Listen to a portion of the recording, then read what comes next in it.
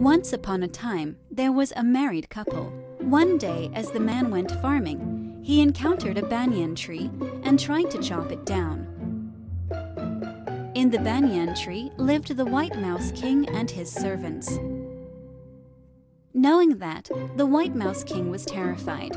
He begged the man, "If you agree not to chop down this tree, I will reward you with a piece of gold every day."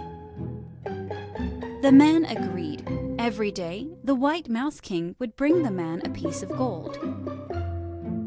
The man would then give the gold to his wife for safekeeping. With curiosity, the wife asked, "Where did you get the gold?" The man answered, "Just keep it. You don't have to know the details." His wife argued, "If you don't tell me, I will report to the authority that you stole this gold."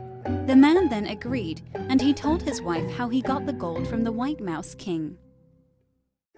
Once learnt the whole story, the wife told her husband, "You are such a fool. If you chop down that tree, you will find much more gold." The man believed his wife. The next morning, the married couple chopped down the banyan tree, but no gold was found.